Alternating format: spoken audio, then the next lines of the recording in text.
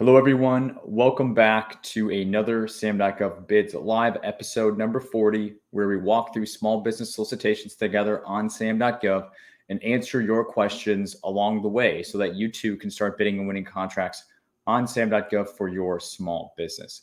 Today, we will be reviewing 4 small business solicitations that have pulled up on SAM that we will be jumping into in just a second.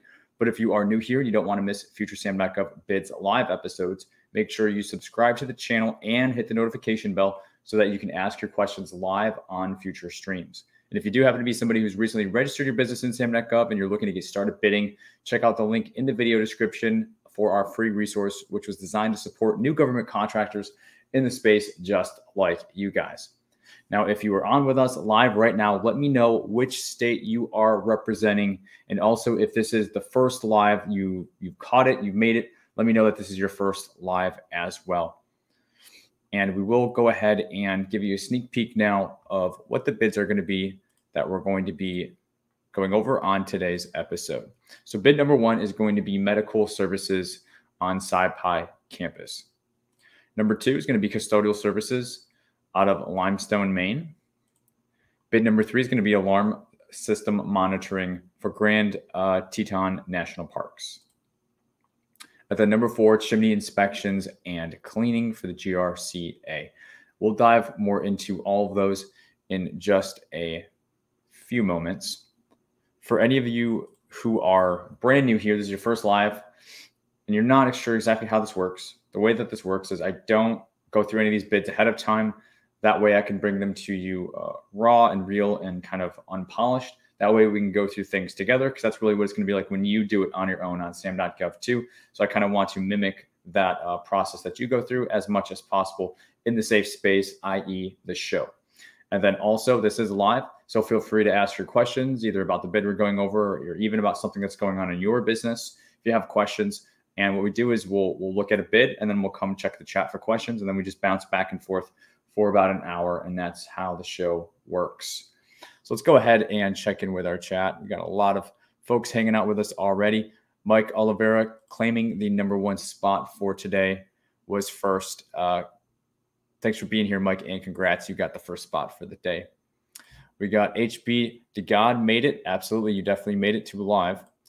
We have Miss Jones. Good to see you as well. Thanks for hanging out with us. Corey Morton out of Delaware. Awesome.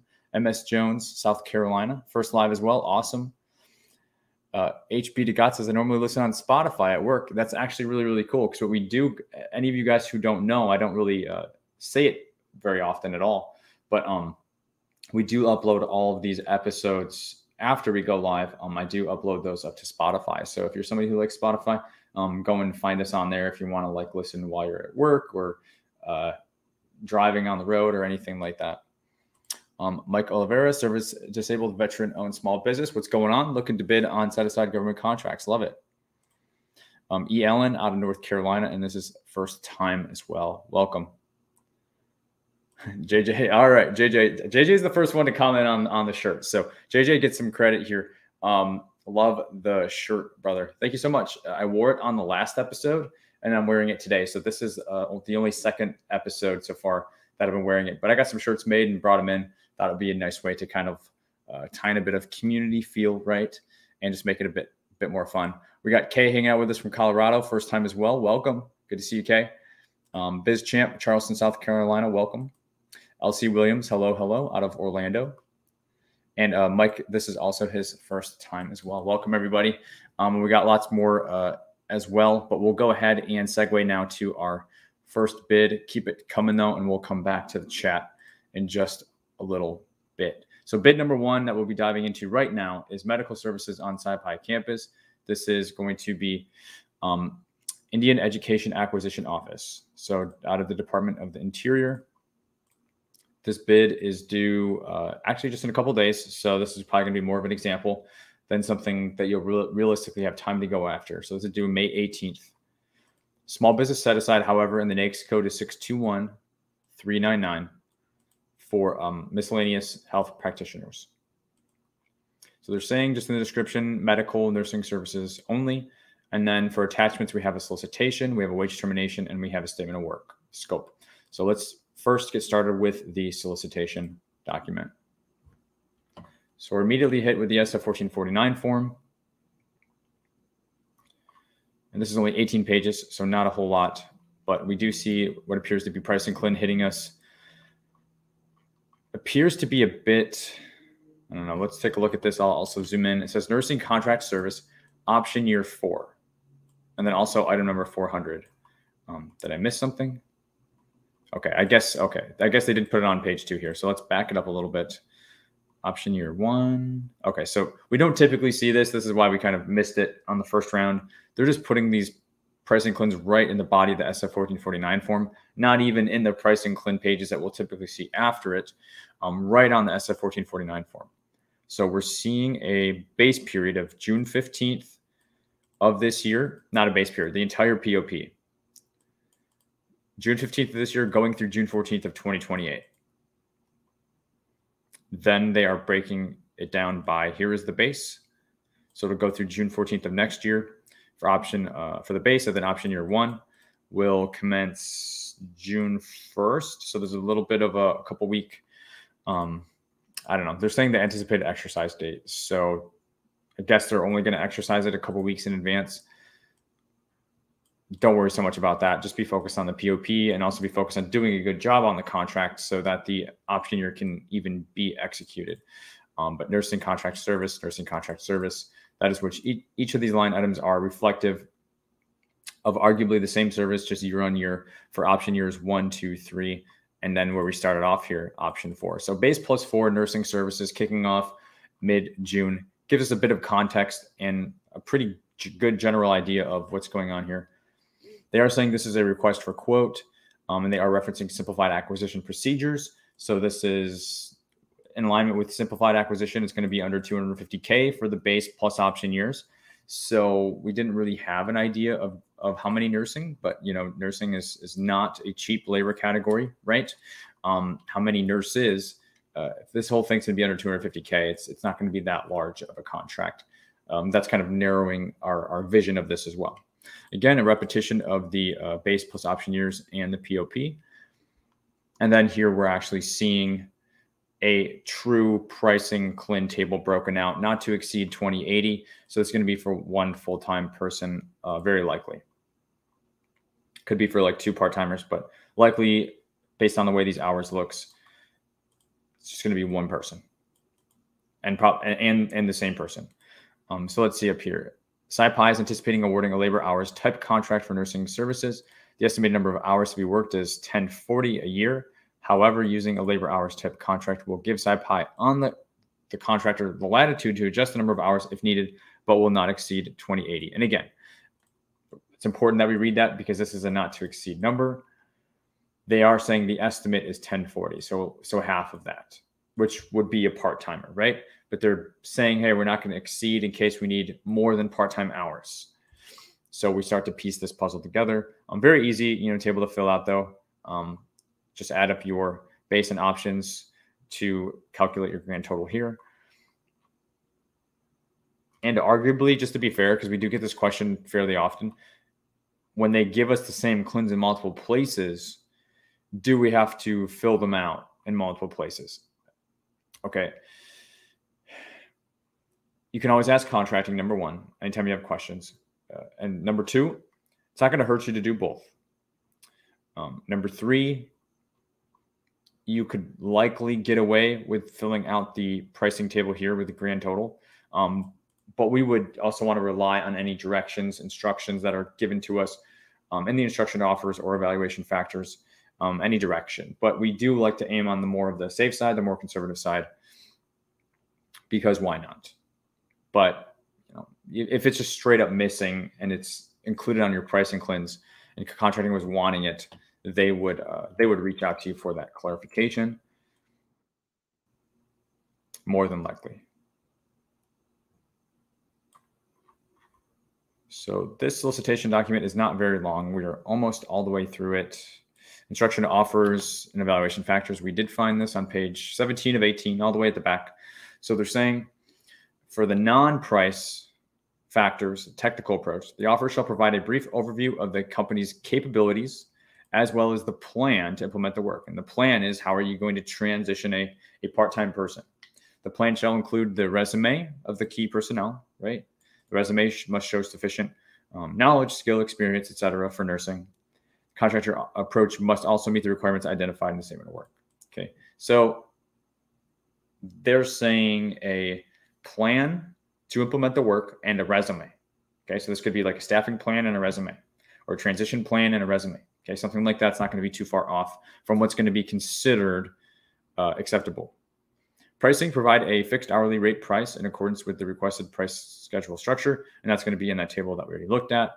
And then this is due in a couple of days. So arguably, this is not a big proposal. If this is something I would not encourage it, but this is due in 2 days. What time? Well, it's on Thursday, May 18th, 16th, 17th, 18th. That's okay. I'm totally off. Today's a Tuesday. Today's not Monday. So yeah, Thursday. So again, not a lot of time. Wouldn't be hard if you have a resume or you had the perfect person for this. Also, there could be a case made that there's an incumbent already doing this, and then you offer the incumbent the right of first refusal to keep their job instead of displacing the worker, at which point in time you wouldn't even be providing a person. You would just basically be doing the payroll. And that's why they want to see the transition plan as well, or the plan of work. We don't know. And again, I don't see that there's like a Q&A posted. Is there an incumbent? All that sort of thing. Probably too late to ask contracting, but all things that you would want to do in a perfect world. Evaluation. Technical approach is just, they're literally repeating what they already told us. So they say this is going to be most advantageous to the government. Price and other factors considered. The following factors shall be used. Okay, so it's not reading lowest price. It's reading most advantageous. The price is going to be evaluated for price reasonableness. So it's likely, I don't know. We don't know. I can't wait too much into this. It's likely that the resume is going to be pass fail. They're going to look at the price, but they don't want somebody in here who's not going to perform well. So that bar for checking the resume box, it may be a bit higher than what we normally see, because that is where that most advantageous thing comes in for the government, if that makes any sense, right? So you kind of got to read this and see what their strategy is based on reading this. And then when it comes to you making a qualified bid, no bid decision, do I want to go after this?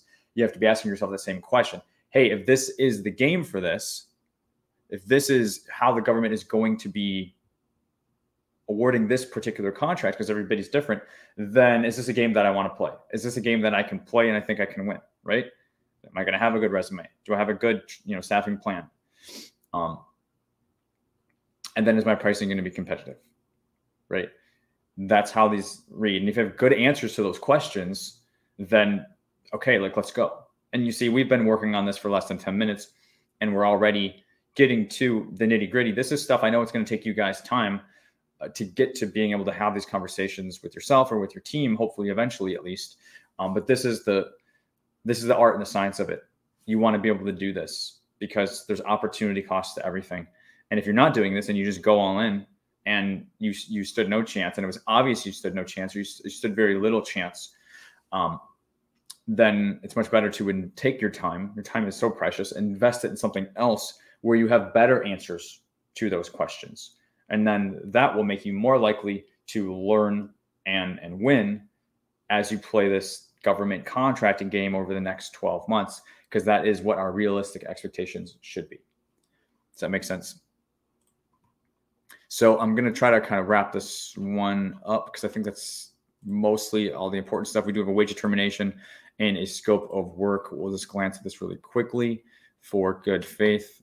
This is 3 pages, and then we're going to come bounce back in the chat. So only 3 pages, giving us some hours of the facility, repeating, some of the information that we've already seen, not to exceed 2080. And then the specific services, right? So if you're recruiting, if you're hiring, these are the things that is their job, right? Like this is the conversation. So you shall provide the medical personnel and medical equipment necessary to provide the services. Okay, so equipment, that's kind of the first time that hit us. We would want to dig more into that. You shall provide the audiometer, stethoscope, blood pressure cuffs, vision charts, and scales. So you're looking for a nurse that has this equipment, right? Changes things maybe a little bit, maybe not, maybe. You're also providing preventative health educational training, providing medical referrals for students when necessary, providing medical expertise and triage to students, and make appointments with students. Also working closely with this position is working closely with the Director of Student Affairs on record keeping to ensure compliance and privacy of those records. And then due to the sensitivity, obviously, of medical records and privacy, there has to be designated, or the contractor is designated as the keeper of record on these files. Okay, so they're putting that responsibility on your side of the fence, not theirs. And then more specifically, I guess that's more of the upfront stuff, but then they're saying services more specifically, health plans, screening, immunization records, vision, hearing, some of more of the specific stuff, educational health trainings on diabetes, birth control, right? This is to students. So you kind of get the idea, right? COVID services. So we can easily kind of like piece that together. But if this is something you're going after, you would certainly want to go line by line with that stuff. That's pretty important. Let's see what's going on in the chat.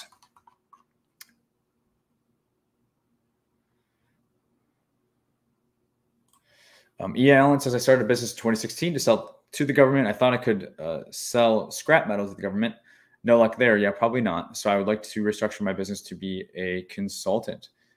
So I'm not sure if you're going to be like a GovCon consultant where you do what I do, or you're trying to offer consulting services to U.S. federal government agencies. Two very different things. One is probably more likely than the other. Princess Lizzie says, thank you. Very easy to follow. Thank you for that feedback. Try to make it as easy to follow as possible. So thank you for letting me know that. What's going on, Rick? 777-888 on Unison. The buyers have the target amount they want to pay. Will the buyers go above their target price? Not an expert in Unison. We do SAM.gov. Unlikely. And even if they did, it's very likely that someone is going to be under that price. So it's not just about what their budget is, it's about what your competition is going to come in at. That's going to dictate where you're going to fall in the chips. So I would put more emphasis on what are your competitors doing to help kind of determine where you should be. NWAMS been running tech companies, creating software for 12 years. Nice. New to GovCon, going for the 541 NAICS. Have you ever seen a small business win a tech contract that is not a total small business set aside? Oh, for sure. I've seen women-owned small business set asides, 8A set asides, all of the set asides, really. Technology contracts, it's pretty wide and diverse. So yeah, definitely. That's not total small business. I wonder what's the meaning behind the question. Why not total small business? Are you saying that you're not a small business because your company is large? If so, there's also many full and open contracts as well that are not set aside for small business too, because they're $20 million plus contracts. Thank you for your thorough explanations from Kay. You're so welcome. BizChamp, can anyone bid on Indian Health Services, so IHS contracts? Technically, yes, but we do see with those contracts, it's like a pecking order. So Indian companies, and then they'll give a list of the different, set asides and different criteria where they have preference. So if you are, again, doing bid no bids and you're just at the very bottom of that preference, like a total small business, and you're not in any other programs that are, what they're looking for as a preference, you have to seriously take that into consideration on if you want to bid on that, or if there's something that you are less restricted on that you could go bid on instead. So I greatly understand that question. One, again, check where you are in the pecking order. Two, if you've got nothing else to bid on, okay. But if there's something else that's a better fit, you got to weigh the odds.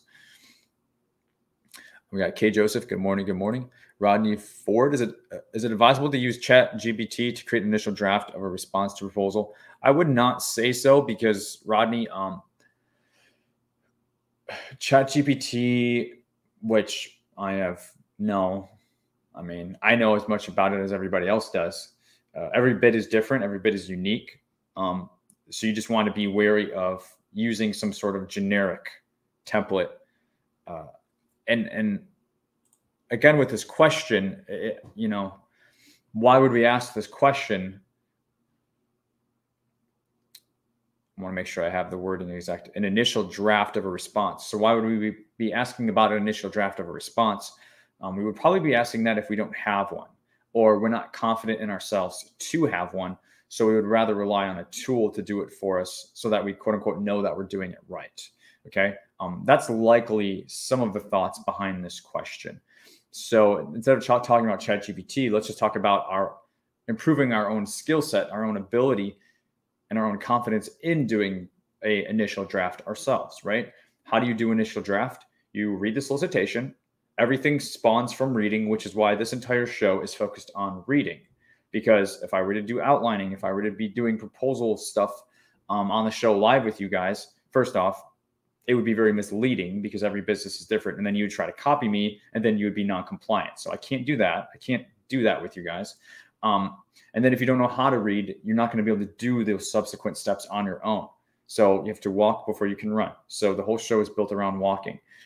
So what we do here, for example, if you pay attention, like the last bid that we just did, we focused on the instruction offers and evaluation factors. We talked about the resume. We talked about the transition plan. We talked about the pricing. We showed the pricing cleanse, right? Those are all the things that are required in your response. So if you're struggling to create an initial draft, that's what your initial draft should be based around. So, okay, open Word, get a cover page, get a cover letter, insert an automated table of contents, right? And then we use these things as placeholders. So staffing plan, we know we need that. Cool. Put that in there, heading 1, heading 2, whatever. Next one, a resume. Okay, heading 1, heading 2, right? Pricing table. Cool. Put the pricing table in there. Now we know we also have some forms. So we also saw the pricing cleanse that were needed. There may have been some reps inserts in there as separate forms that were needed as well. So we know we have a couple of those things as well. Also, SF1449 form needs to be print date and signed. Okay, we have these forms. That's about it for the last bid, more of a quote that we looked at. So when it comes to doing initial draft, we just kind of work backwards from that. And I just literally walked you through an invisible, like page by page thing. That would be an initial draft. Then you just go in, you start plugging and chugging, you start filling it out. Well, you're putting your resume in, you're building a plan, you're getting pricing, and then you're putting in some preliminary numbers. You're filling out a cover letter, a cover page. You're updating your table of contents automatically just by clicking the button to reflect all those additional meat that you're plugging in. And then before you know it, you're 70, 80% done. Like that's literally the creation process, but you can't do any of that without reading and knowing what this stuff means. Again, what this whole show is built around, because if you can do this, you can do all the rest of it. It's the repetition. That's why we do this every single week. It builds your confidence in the reading. You're sure of what you're reading, or any gaps you have confidence to reach out to contracting and ask the questions, and then you get the information that way. And then you proceed, or if you still don't have it, you say, screw it, this still doesn't make sense. It's too much of a risk. I'm going to move on to the next one. Like we're empowered to make those decisions, and we need to feel good about those in either direction that we go. So instead of relying on something like ChatGPT, let's build our own skill set. Let's dig our heels in and learn this stuff. And it's literally why I try to showcase, 4 or 5 bids every single week to put these nails in and get this stuff down so that you can take those next steps forward. So I think that was hopefully a helpful soapbox. No, it was totally like a 5-minute, wasn't even a rant. It was more of like a training example, but hopefully it was helpful. All right, guys, let's go ahead and check out our second bid, and then we'll come back to our chat. So bid number 2, custodial services, Limestone, Maine, DFAS. DFAS, Defense Finance and Accounting Service. Again, custodial. This isn't due until June 12th, so you got just under a month on this. Total small business set aside, janitorial NAICS code 561720, Limestone, Maine. We've got a little bit here in the description. The referencing quotations, RFQ. In terms of attachments, we have RFQ, probably going to be our solicitation doc here, PWS, square footage, performance summary, scheduling charts, schedule of items. So this may be pricing, past performance, and then wage termination. So let's start with what appears to be our solicitation doc on this one. 29 pages. We're hit on page 1 of what they want from us. Instructions. The first and second attachment represent the vendor's response to factors 1 and 2. Okay, well, we know there's factors 1 and 2. The first page of each attachment shall include the date, the vendor's name, address, cage code, yada, yada, yada. Okay, cool. Like these are little tripwires. If you don't do this, you could literally be found to be non-compliant and they can throw your proposal away. So if you're not using minimum of 12-point font, they can throw you away. Okay. They're saying first page, they're saying factor 1, they're saying factor 2. First page, cover letter listing. Again, everything we just said. Show the name, the address, the cage code. Okay, so they want a cover letter. That's maximum 1 page. Page limit, 1 page. Then after that, they want factor 1 past performance, limited to 5 pages. Then after that, factor 2 price, limited to 4 pages. So this whole thing shall not exceed 10 pages based off of this little table that they gave us. Gives us a lot of, I guess, direction and guides. We need to know more still, but it's a good start. 4 past performance, 5 pages, provide a list of no more than 3 of your most recent relevant contracts. Only recent and relevant contracts will be evaluated. Okay. Recent, relevant, we talk a lot about that. What is recent? Within the last few years. Relevant means, you know, people are wanting to go on Unison. I'll win a contract to like provide some goods and then I'll transition to services that way because I'm too scared to get into SAM.gov right away or services right away. Okay. Well, that's going to be a problem if you're trying to build past performance because it's when they're asking for relevant past performance, it's not going to be relevant. Okay. Providing my, infamous example of road salt is not going to help win a janitorial services contract necessarily because it's not relevant past performance. Makes sense? For contracts, and they give their own definition here, so feel free to read it on your own.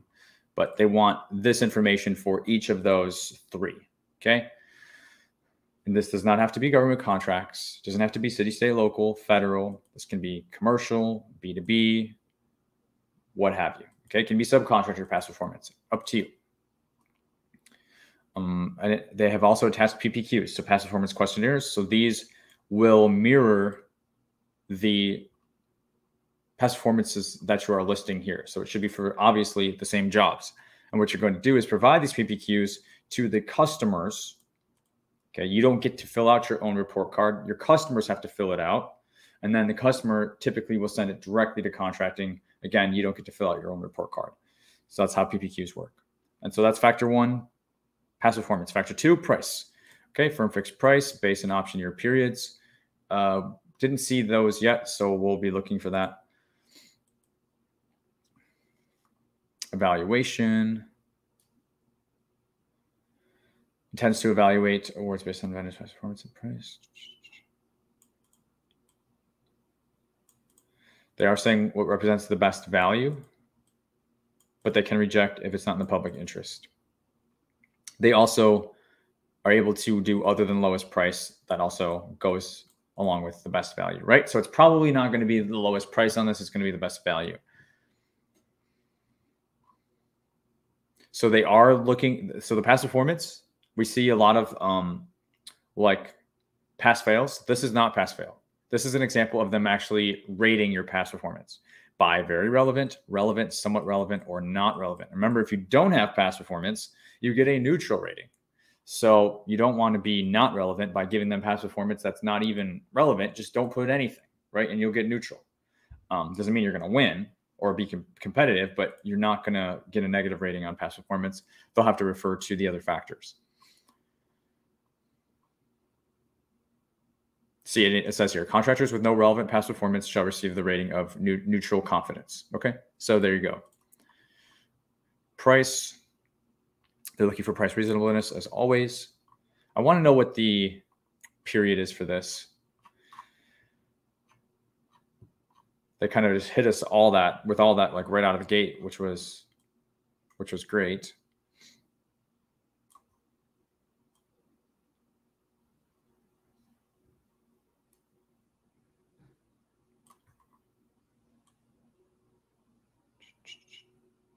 Just going through some reps inserts and clauses. We'll probably have to refer to our other attachments. So we do have a statement of work I'm going to peek at really quickly.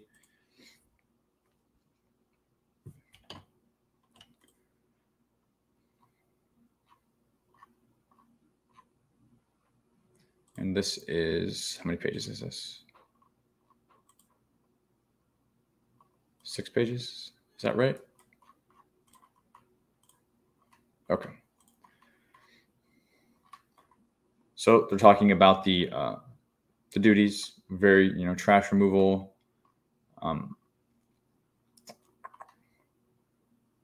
You pretty much know for the most part what you're getting into with a janitorial contract. Thing is, they can be hard to price.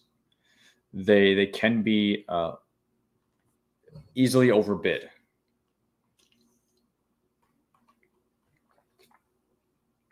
Shampooing the carpet, restroom cleaning, glass cleaning, stripping and waxing the floors, cleaning workstations, spot cleaning, cafeteria, breakout stations. Okay, so it gives you a good idea of the facility itself.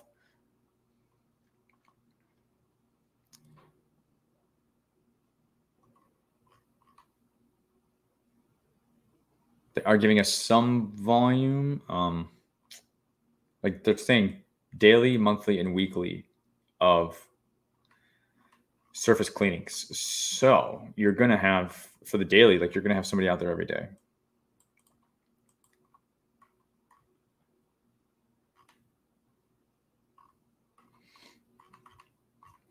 But I was looking for something more of a period. But I think we have a pricing table, schedule of items, and maybe that will be more insightful. Okay, and indeed it somewhat is. So this looks like a base plus 4. Okay, so 5 years. We don't necessarily know when it's going to kick off, but this does help me out quite a bit. They just want a price per month for this, like an all-in price. So you do want to price those things out as you need to separately, or if you're working with a sub to get a quote, probably make sure that all those line items are being covered, and then you're going to aggregate those totals and give them one monthly price. And then don't forget like a price escalation year on year for these 4 or 5 year contracts. The price in year 5 really for services should never be the same as year 1, just because of inflation and prices are always going up. And if they're not, something's terribly wrong with our economy, right? I mean, don't get me started, right? But you know what I mean.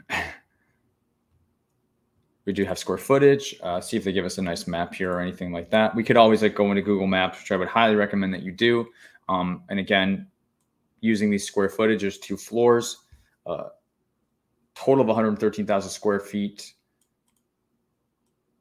So, not a small facility.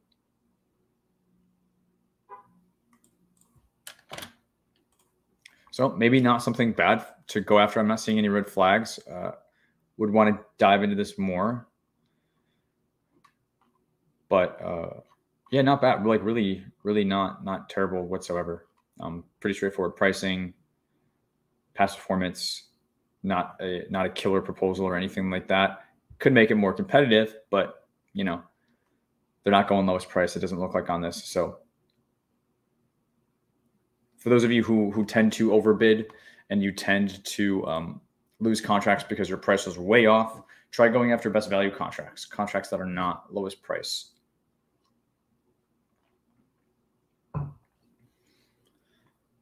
All right. Mike says, I want to focus on one location set aside contracts under my category and my NAICS. I want to focus on, there's a few other comments here. I want to focus on number 1, locating set aside contracts. Got it. Locating set aside contracts under my NAICS. Got it. And then 2, government agencies wanting to renew their subscriptions. I would need coaching on how to propose and how to be more competitive so I can land on these contracts. So yeah, if you're going to be doing just like software subscriptions, I mean, you're just going to be getting a price from the whoever creates the software and issues the licenses, and you're going to be competing. The name of that game is just going to be like who's going to put the lowest margin on. So if you want your whole focus to be on competing based on who's going to put the lowest margin on, you could probably already start to feel like how that will go for you. So just keep that in mind if it's something you want to get started out with to get some experience for sure. But I would set your expectations in accordance with with what I'm saying. You're going to be going after contracts where the winner is going to be whoever puts the least amount of margin on these licenses. Okay. So set your expectations there, meaning don't set them very high. So like I said, there's other things to gain out besides winning: experience, confidence, systems, even potential relationships with contracting officers, right? These are all things that are important. So those are things to consider if that's the route you want to take. Those could all be wins. But just, again, know that even if you are winning, the margins are not going to necessarily be there. And that can be okay. But again, just know like the game you're playing and what you're trying to get out of it, and set your expectations. So if your expectations are like, oh, I need to, make $500,000 my first year doing that, you're just going to go way off, unless it's some massive contract. Yeah. All right. Did I miss an earlier one? To clarify, I'm a small business, but I wanted to ask if it's realistic for a small business to compete on full and open contracts and win. No, it's not really realistic for smalls to compete in full and open. Just other large companies are going to have grander scale, much better past performance. Their pricing's going to be dialed in, although they will have more overhead. But typically a contract being set aside or not being set aside, a contract being full and open, they're doing that because there wasn't confidence that small businesses could satisfy it. Otherwise, PCRs will be like banging on their doors saying this needs to be set aside for small businesses, right? You can't set this, open for full and open, because they know once it goes full and open, it's very, very unlikely for smalls to compete on contracts that are full and open. Now, there is something to be said that these big companies that exist in the full and open pool don't want to bother, with, a small contract that's full and open. And so it may go unseen or whatever, or unbothered with. But that just comes back to that same point of, well, if that's the case and it is quote unquote small enough, it should just be set aside for small business, right? And so that's why we don't see a whole lot of that. It's like, if it's full and open, usually larges are doing it, or you're teaming with a large, right? Because even small business contracts can be quite relatively large, with the space that we're in, quite large, no problem to see $10 million contracts and things like that. So I guess I would keep that in mind. BizChamp, thank you. I also enjoy your lives, very educational. Thank you so much, and I'm glad that they're helpful.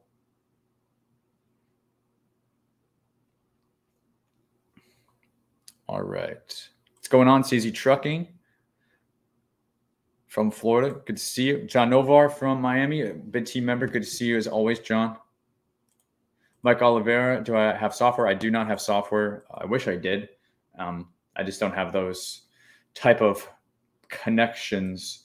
But it's my number one desire is to somehow create a software to tie everything together, like a proposal management software, maybe connecting subs to Prime software, or just some sort of executive dashboard pipeline management thing that actually makes sense versus those very, very expensive other options that seem to just want to like paint a really pretty picture with win ratios and say, oh, our pipeline's got $20 million into this year. And, it's just highly inaccurate, right? Or the way that it's used, I should say the way that it's abused by small to mid-sized GovCons. These people, they get in to the organization and they use the software to basically prove their jobs to their boss. When they come in the meeting and they do the PowerPoint and they pull up the software. It's like, hey, based on our projections, this is okay. I used to go through that all the time, and it's what a lot of small and mid-sized GovCons do and use. Never found it useful. My attitude and my chip on the shoulder, and even though I was much younger at the time, but the chip is still obviously very much there, is, okay, you do that, I'll go use the time that you do that to go out and win something. You know what I'm saying? So that's why I'm so passionate about being in the space of going from 0 to 1, 0 to 5, 0 to 10. It's basically once the company is small, and small is not small. Okay. Like small is not one person. Okay. One person is like solopreneur. Like it's not even a small business. It's too small to even be considered a small business in certain terms. So when I say small business, 5 employees, 10 employees, 20 employees, 30 employees, like that's really not small. And it's certainly not small for most people on this channel or in this space that are getting out, right? So when a company even becomes that size of a small, these people get put in positions and in place, and it almost becomes like a mental masturbation, for the lack of a better phrase, of, oh my God, we got all these contracts, right? Like, or we're going to be going after all these contracts, or look at our pipeline, or look at our win ratios. It's often very far off from what ends up happening by the end of that period. And then there's all these changes and there's all these things. And it's just like, what's the point? At a certain stage, what's the point? I get as the company grows much larger, and accountants and everybody wants to start to have some sort of forecast of what's going on with the company, et cetera, because people's jobs depend on it. There's much more employees supporting this, but give me a break. 10, 20, 30 employees, you do not need that stuff. You don't need it at all. And you certainly don't need it if you're a team of 1, 2, or 3.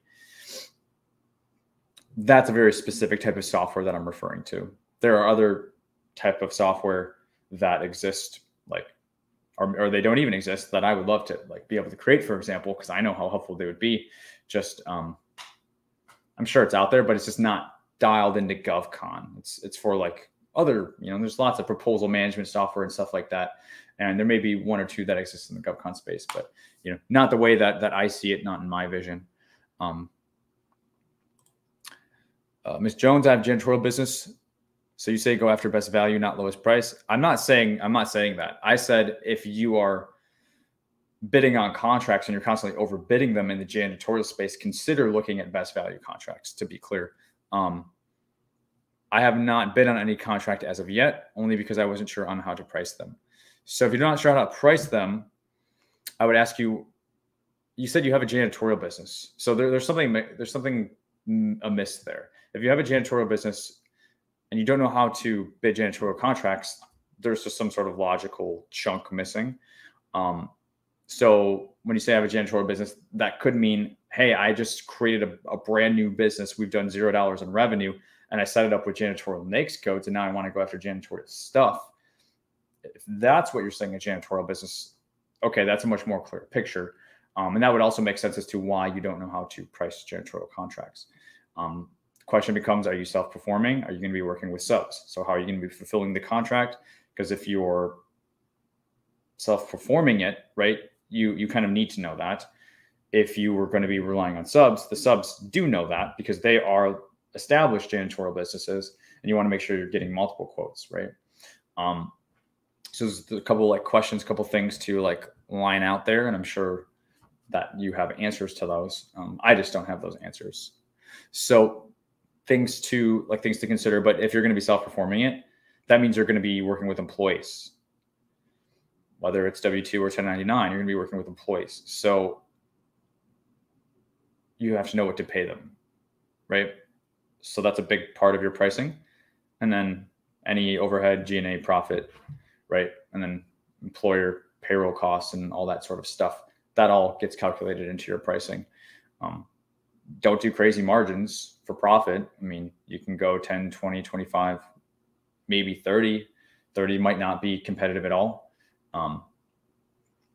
Maybe 10 to 20 to be competitive. So put all that into a formula, right? And that's how you're going to be pricing if you're going to be self-performing the work.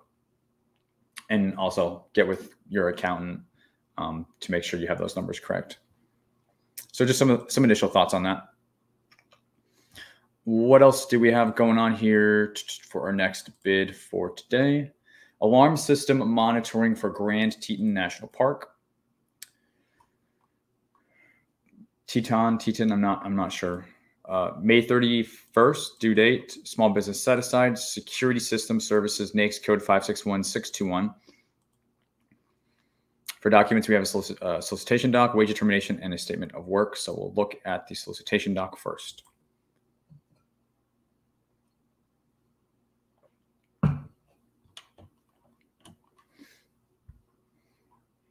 Okie doke. So as a 1449 form initially hit with some pricing cleanse on the form once again. So we are seeing what appears to be a base period. Yes, base period, kicking off August 1st and going through the end of July next year. And then we're seeing option 1, 2, 3. So base plus 3, if I'm not mistaken. Yeah, 2027. So base plus 3. Again, this is for alarm monitoring, alarm system monitoring. Our award selection process, it's price, technical, and then past performance, past experience. For the technical is the factual documents of the firm's ability to meet the specs. Okay, I don't know exactly what that means because they're not really telling us. So we'll keep our eyes out to see if they're going to be more specific. And then for prior experience, they love this word factual. Prior experience is the factual documentation or narrative of a firm's experience, qualifications, and capability, along with providing 2 examples of your most recent projects completed within the last 5 years. Okay. So for technical, factual documentation of your ability to meet the specs, okay, says nothing.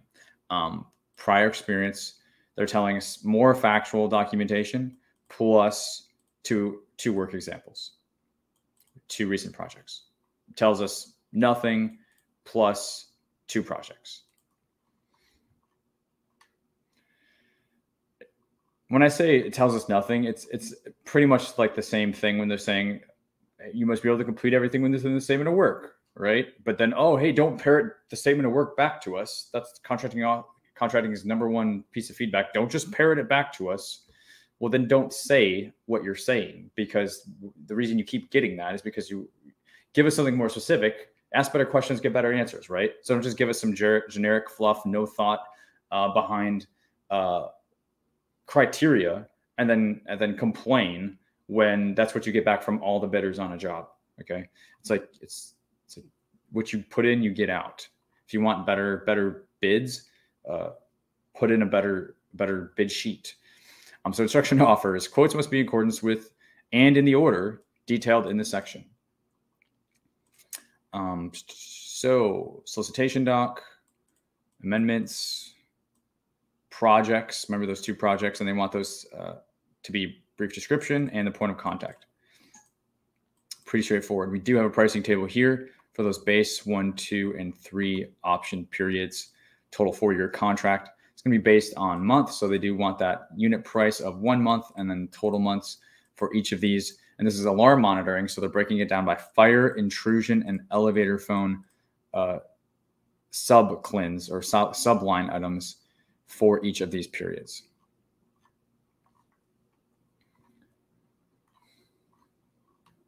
You'll want to fill out this core data, no biggie.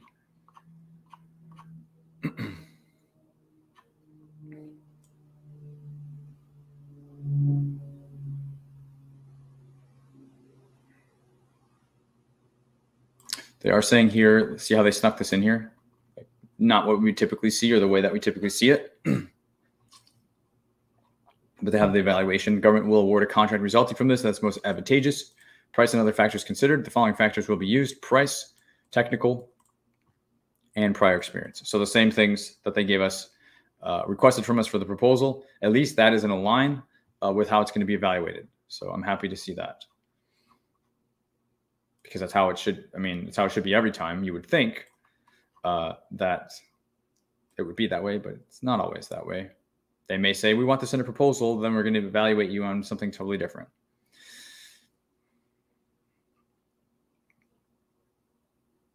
Okay.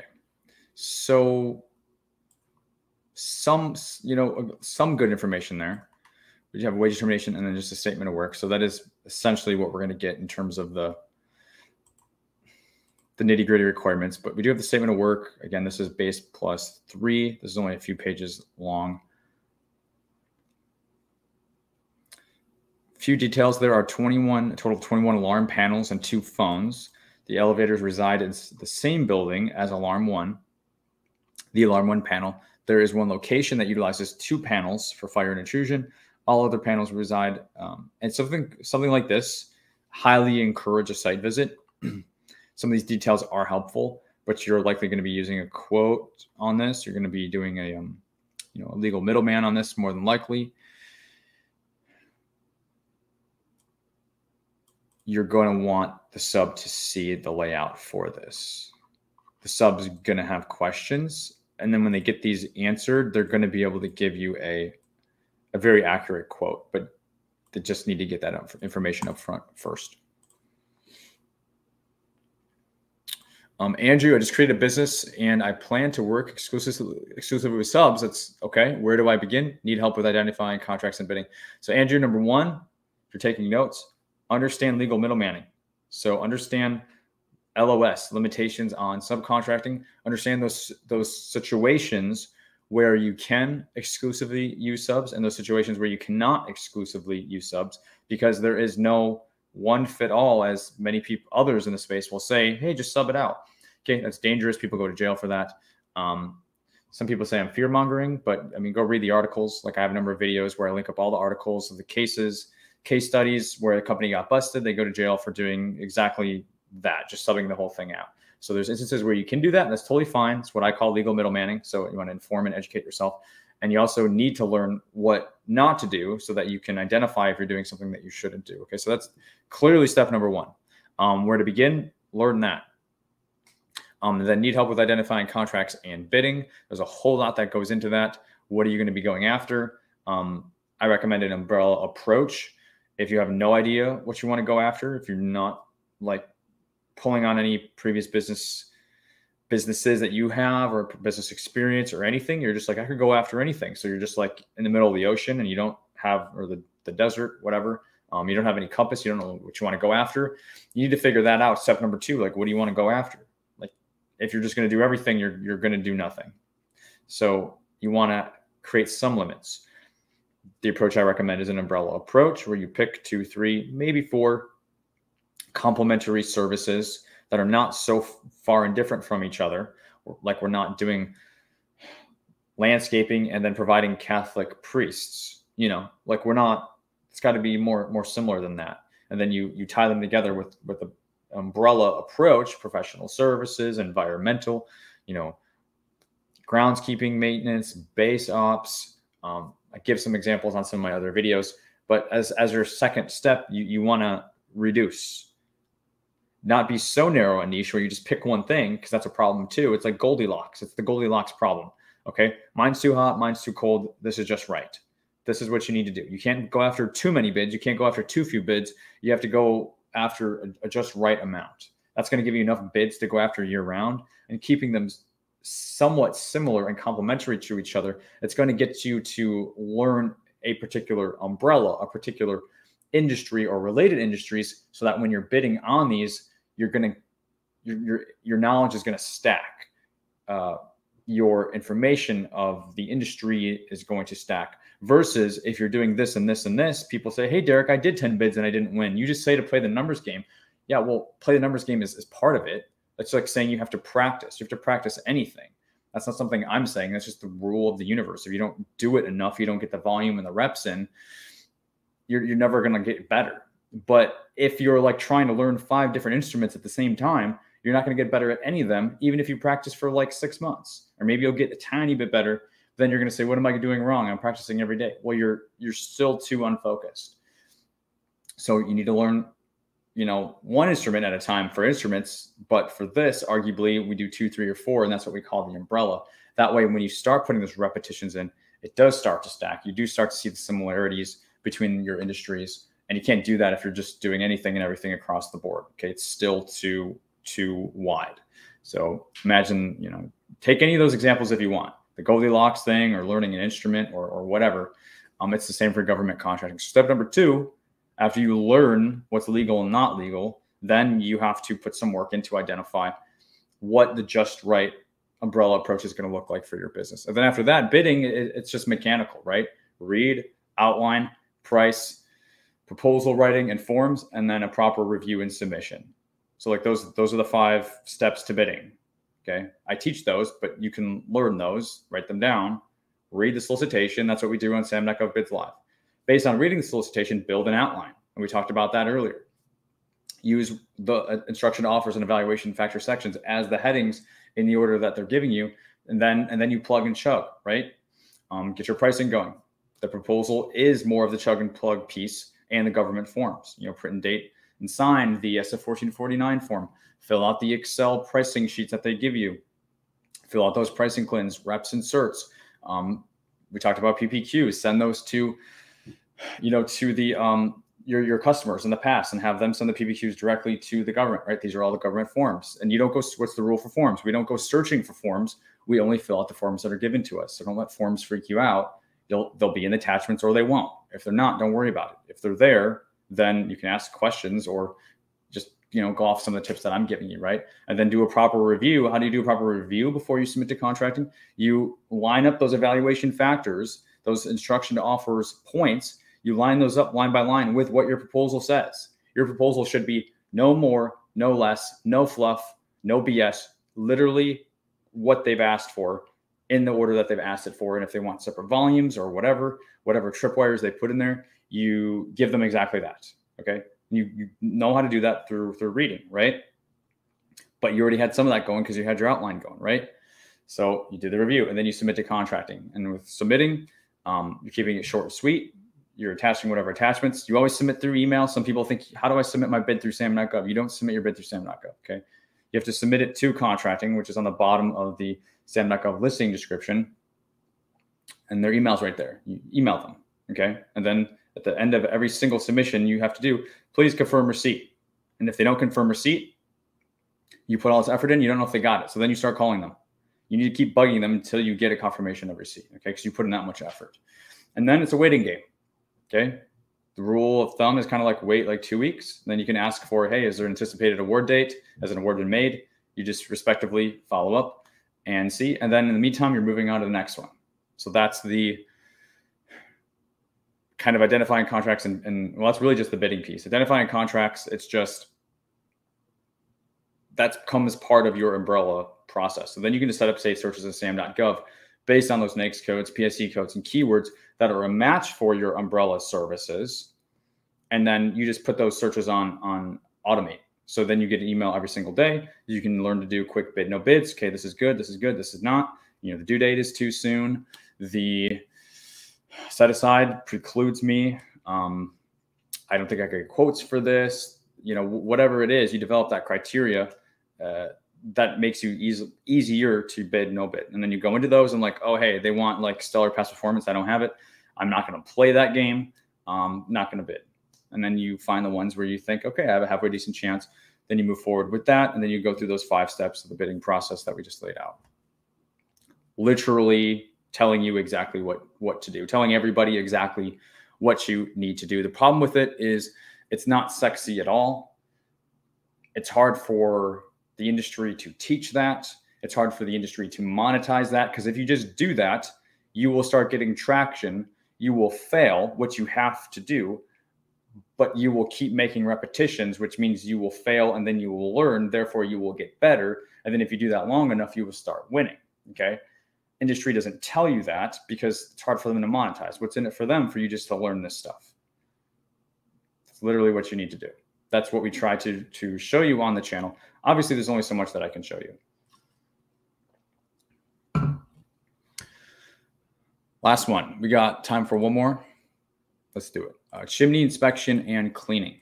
Department of the Interior, National Park Services, May 19th. So this is due in just a few days, so not a lot of time at all. Small business set aside. 561790, building and dwellings. This is a BPA. So what's a BPA? Blanket purchase agreement. What do you win when you win a BPA? Nothing.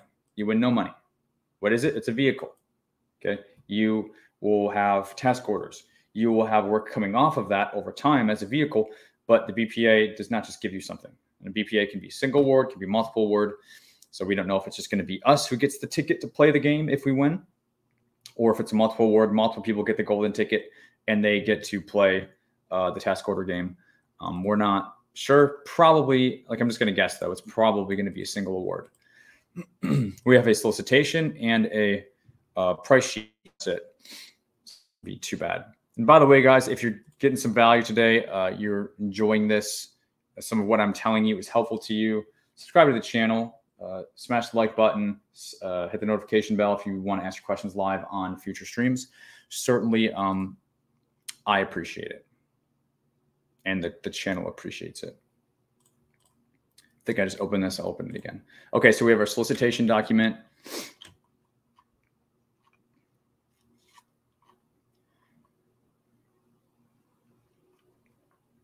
Rebecca Myers, small business set aside, award selection process, price, technical, prior experience. Is this, I feel like this is the same exact thing we just looked at, but it's not, because it's saying up to 3 BPAs may be awarded to 3 separate offers, right? So that picture I painted to you, I swear I haven't even looked at this.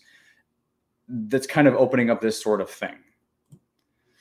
Again, up to 3 BPAs may be awarded to up to, or 2, it just says 2, 3 separate offers.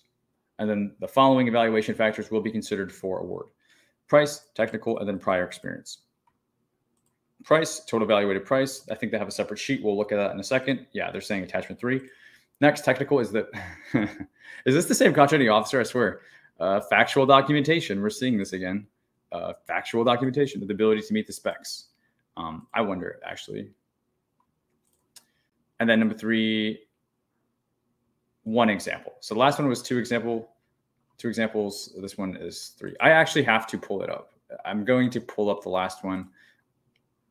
I want to see if it's the same person in contracting on this. That was alarm monitor. It's not. Okay. It's a different person, but anyways, it's not, we don't usually see that language, so I gotta have the fun that I can have. So anyways, instruction offers. Like, even this is the same. It's like the same verbiage. But it's one project instead of 2. Then the core data, just like the last one we looked at. So they're probably going to sneak in our evaluation thing in here as well. I'm actually just going to Control F evaluation. Yeah, there it is. Most advantageous. Price. That's it. Order will be made. Yeah, it's based on the lowest price offer. Up to 3 blanket purchase BPAs, again, up to 3. They're going to calculate that TEP, the total evaluated price. And that's kind of, so we do have, okay, so here's terms and conditions for the BPA. So an initial order will not be under 20K and will not exceed 130,000. That's per order. There's not necessarily a limit. There could be a limit to orders, like something like 20 million or something crazy high. Sometimes we see that.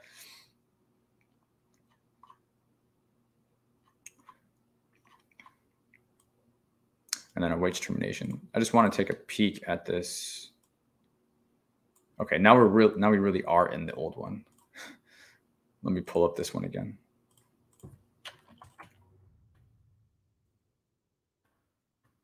Oh no, we're not. I'm just losing my mind. Slowly losing my mind.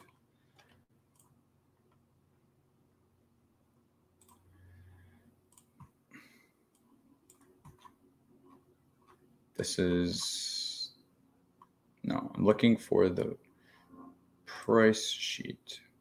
Keep opening the wrong thing. Okay, so here is the price sheet. Giving us cleanse, okay, inspections, and cleaning.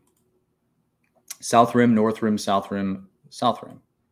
Year one, year one, year one, year one. They're giving us like good quantity, 65, 6, 22, 2. So a lot of inspections. But again, they're almost doing, because this is a BPA, they're giving this as like sample scenarios. They want to know how much it would be for one, and then the total price for all of these. And then when you actually win the contract, it will be another story. The story may not be too far off this particular story, but it will be another story. So.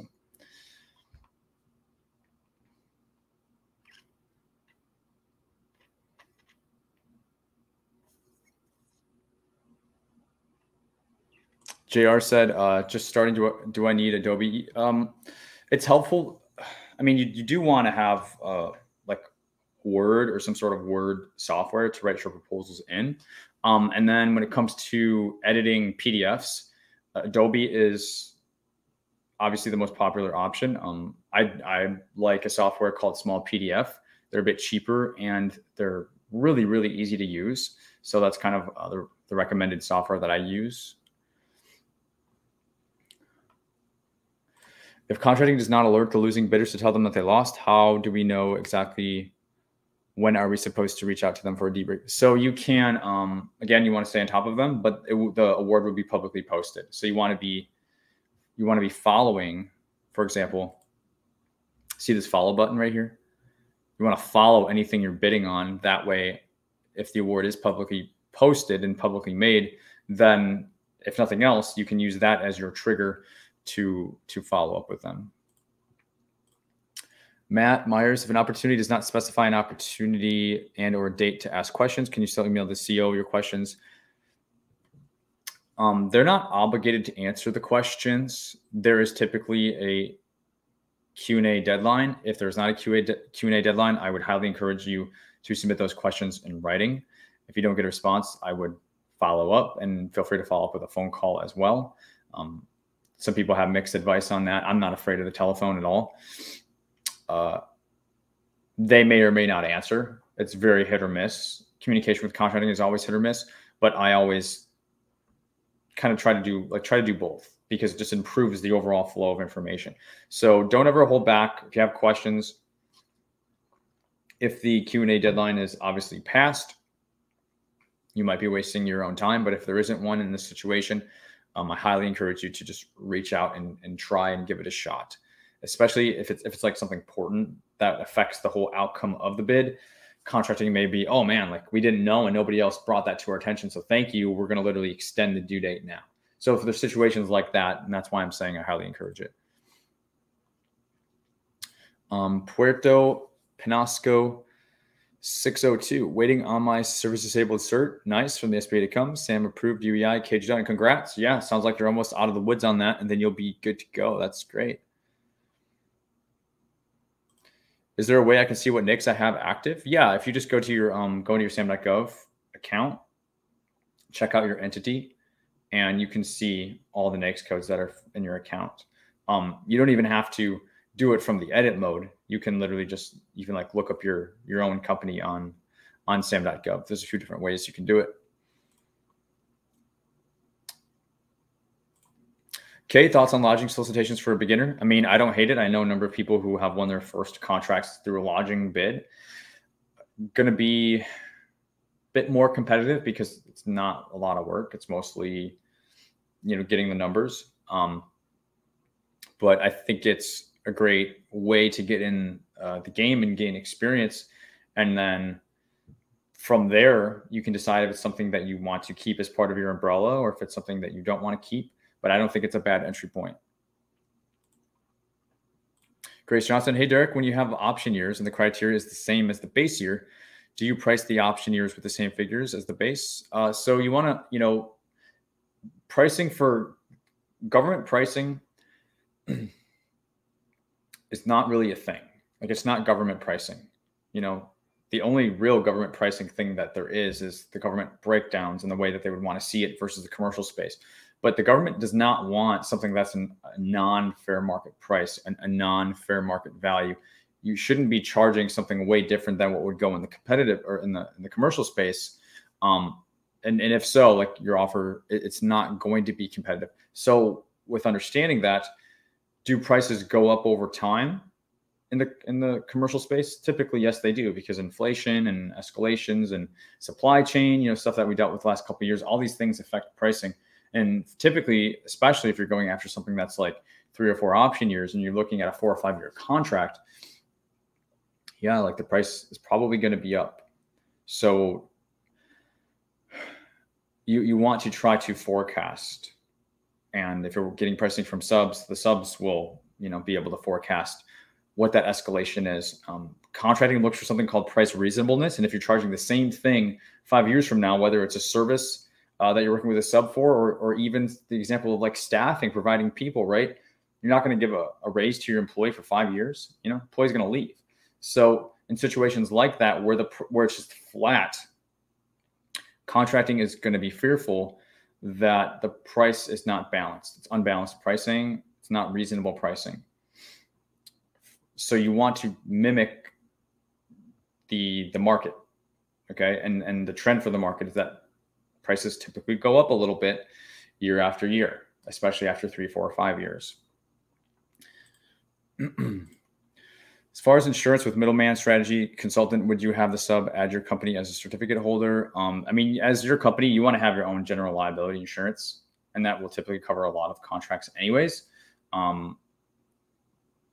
You can have them add you. I'm not going to tell you what to do with the legalities of that, but I would just say I encourage everybody to have their own general liability insurance for their own business. Do not just rely on a sub to have their own insurance and have your company have no insurance.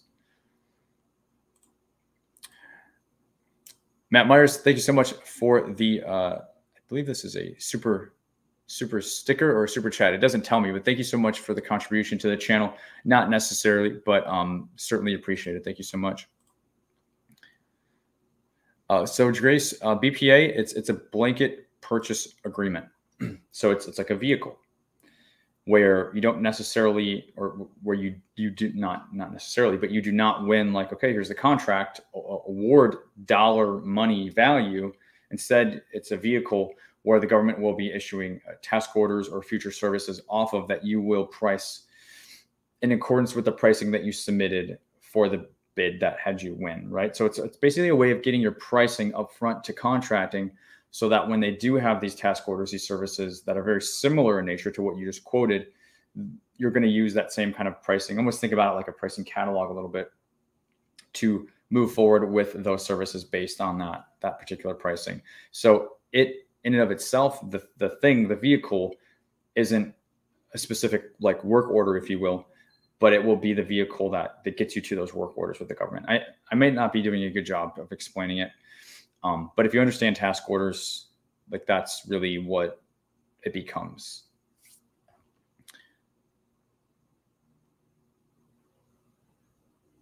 It's very similar to, well, like an IDIQ. An IDIQ just means indefinite delivery, indefinite quantity. It means the government doesn't know, so they're relying on you to tell them. So there certainly are IDIQ contracts where you are awarded, and then it's that real money, right? So that's what IDIQ means. But like more like MATOCs, like multiple award task order contracts, single award task order contracts, SATOCs. Just task order contracts in general are very similar to like a BPA, where what you're bidding on, what you're pricing based on, is more of a scenario or an example, and that example is very similar to what the real task orders are going to be based off of. You know what I'm saying? So it's kind of like that, for sure. I'm sure most of you guys know, but we're continuing to enroll for our bid team. If you're looking for support on this sort of stuff, feel free to check out my website, GovKidMethod. We got 2 tabs there now. Just the whole bid team tab. I got a 4-minute video for you to watch, so you can check that out at the website. And then we have our free masterclass as well. Lots of great resources for getting started in 2023. Highly recommend it. We get so much great feedback on that. So definitely check out govkidmethod.com if you're looking for additional support. And again, we focus in bid team, we focus on bidding and winning. So we're learning all these systems, all these things that I try to explain. We go into a lot of depth, and it's twice a week coaching with me. So pretty much anything that you would need, along with the templates and the resources and all that sort of stuff, so that you're not reinventing the wheel. Reading support with legal middlemaning, all that sort of stuff, we cover in there. So if you're somebody who's been on the fence, or you've been wanting to do this, but you need support more than what we can do here on the show, that's exactly what Bid Team was created for. So definitely check that out if you are interested. Guys, we're going to go ahead and call it here. Thank you so much for joining us today. Subscribe to the channel, smash the like button if you got some value today. And thank you all for watching. We will see you all on the next episode of SAM.gov Bids Live. Take care, everybody.